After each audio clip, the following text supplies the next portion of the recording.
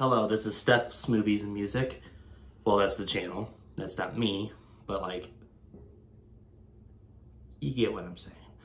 This is Steph. Welcome back to Steph's Movies and Music. This is all the vinyl I've gotten over the past, well, really 2.5 months, but this is going to count for April as well.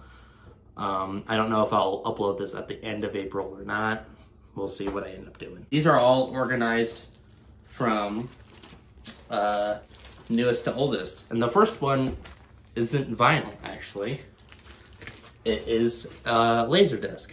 It is of Roger Waters' The Wall, and it was recorded on Saturday, 21st July 1990. I assume it was recorded at The Wall. I'm pretty sure it was already demolished at that time, so I guess the site of The Wall, you know, whatever's left of it. I haven't gotten it out yet. I assume there's not any scratches. I'm gonna go ahead and take it out and check. All right, yeah. There is some smudging on the side though, and I don't know what that's about. I don't know if that's bad. I don't know if that's normal. Maybe if any of you guys know anything about laser discs or CDs in general, if this is a bad thing, all this black smudging on the bottom or not. But cool. It feels so substantial, you know. Oh man, people are home.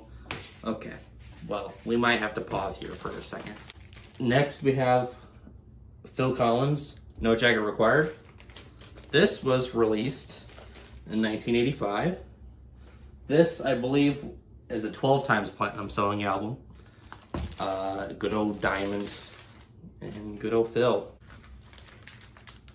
And you have Sisolito. What is it? One More Night. I don't know. Take Me Home is a really good one. There's probably another single on there.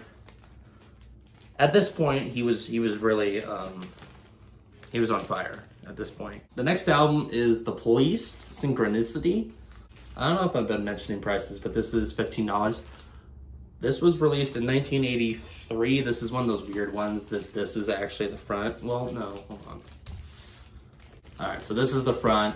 Everything's sideways and also weird. I hate it. And they also put this on wrong, but that's okay. I understand what they were thinking. They were like, let me reach through the sleeve so I could actually get the album too without taking the sleeve off, the protective sleeve. Anyway, this is a 8 times platinum selling album, and then also their final album. I'm sure all of you know that the Police did it the right way. Not necessarily the right way, but they achieved that height that was like literally their peak. And then they're like, okay, I don't know if this was on purpose or not, but they were like, let's go, we're done. I actually think it was just a coincidence though. I don't know for sure. I haven't watched any interviews on it, but I'm pretty sure tensions were rising within the band. So then that's probably why they called it quit. All right, so next we have Face Dances from The Who. This is from 1981. This is a platinum selling album, I believe. I think they have like 10 albums, and I think I might go try to get them all because I like The Who. I think it's because they don't have so many. Like, I would get every Rolling Stones album, but I don't love them that much. And they have like 30 albums. Elton John also has like 33, 34 studio albums. But I absolutely love him. Like, that man could make me his piano bench. What have you done to me, you fucking bitch? British people are just awesome, you know?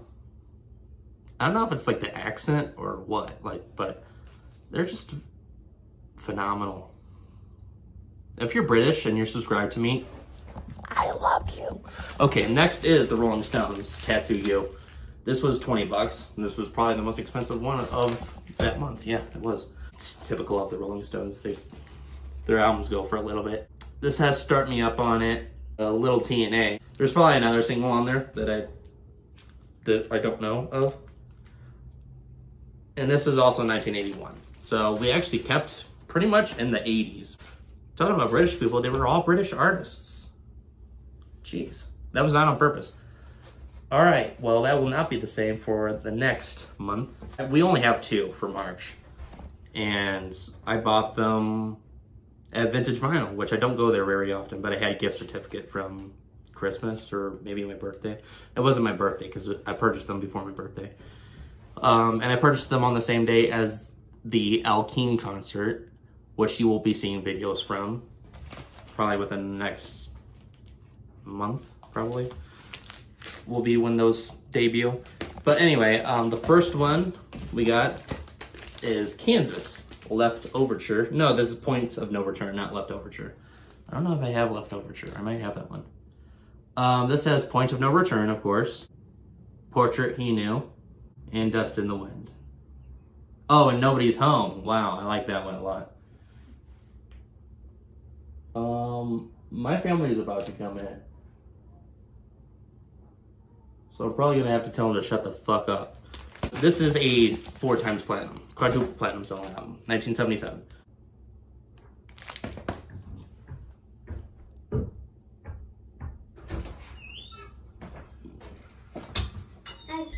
Hi. You gotta do what? I have to go poo. Poo. He's going poo. Thanks for coming in the house and let me know. Next is Bob Seger and the Silver Bullet Band. This is Against the Wind. This is 1980. We got Her Strut, No Man's Land, I think was a single. Against the Wind was a single. Fire Lake. Yeah, this is a good album. This is a, I think it's also a quadruple platinum selling album. There you go, that's March. And next we have April. I actually haven't organized these from oldest to newest, so let me do that real quick. All right, there we go.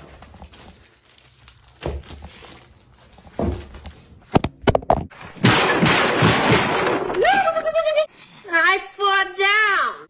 All right, so we're moving on to the albums that I got throughout April. Obviously, April has not ended yet, but I know damn well that I'm not gonna get buy any more albums for the rest of April because I have too much other stuff to take care of first. But anyway, the first one is Bob Seger and the Silver Bullet Band, Night Moves. This came out in 1976. I'm sure I don't need to tell you, but this is a very iconic album. It has Night Moves on it, of course.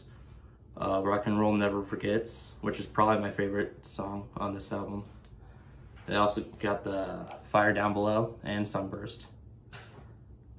And I think that's all of the singles on the first. And they're all on side 1 too, which is, some albums do that. All the singles on one side, and then all the B-sides are on the other. So there's that.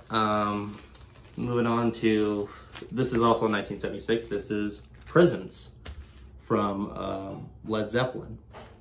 I think this was their last studio album, I think they disbanded in 1980. There might have been another one in there. Oh, and by the way, because I do this all the time, Bob Seger and the Silver Bullet Band, Night Moves, that was certified, I think 6 times platinum by now. And it is certified triple platinum, which is, I think, the lowest certification for any Led Zeppelin studio album. Most of them are certified diamonds because, you know. All right, and then speaking of certified diamond, we got Fleetwood Mac Rumors. This is, I think, in the top 5. It's definitely top 10, but it might even be in the top 5 best-selling albums, studio albums, ever. Dreams, Don't Stop, Go Your Own Way, The Chain, You Make Lovin' Fun, and Gold Dust Woman. Very, very, very, very iconic album, and I'm glad I had this in my collection at one point, but then I gave it to a person as a friend, and now we're no longer friends, so I want my album back. I've also been trying to get this album for a very, very long time. Van Halen 1. This has, and this is 1978. In case I didn't mention, Fleetwood Mac Rumors was 1977. You Really Got Me, Jamie's Crying, Running with the Devil. Ain't Talking About Love, Feel Your Love Tonight. Atomic Punk, I think, might be pretty notable. Eruption, of course, and Ice Cream Man is kind of a deep cut for sure, but any huge Van Halen. Well, any huge David Lee Roth fan would probably really like Ice Cream Man. I think it's kind of weird, but I also think Diamond Dave's pretty weird. Bumpty, bumpty, bump. Ooh, the people be bumping. Anyway, this is a diamond selling album. I think it is just 10 times platinum, so diamond right on the dot. All right, and then 1983, we're getting into the 80s here. And this is also the last one of the month and the video. This is Styx, Kilroy Was Here. Kind of an infamous album, I think. This is like the so-called album that kind of broke up Styx in a way. I think they did break up after this album. I think. I don't know for sure. I don't think their next album was until like 1990, which is 7 years after this album came out. This has Mr. Roboto, of course. Don't Let It End. And there's also a reprise version of Don't Let It End at the very end. So they really didn't want to let it end, I guess. And this is a platinum selling album. Hopefully that video did okay. I've managed to get a lot of albums that I have been dying to get into my collection. Mainly The Police, Synchronicity. I mean, all of these have their own reasons to be owned, which is why I got them. I've been wanting to get Point of No Return from Kansas for quite some time. Also Van Halen 1 and Rumors I've been wanting to get for a while. And also Night Moves from Bob Seger. The rest of them I've been wanting to get, but like not as much of a priority. But I'm still glad I have them now, all the same. Alright, well thank you guys so much for watching. I hope you enjoyed. Leave a like, comment, and subscribe if you haven't already. And I'll see you guys later.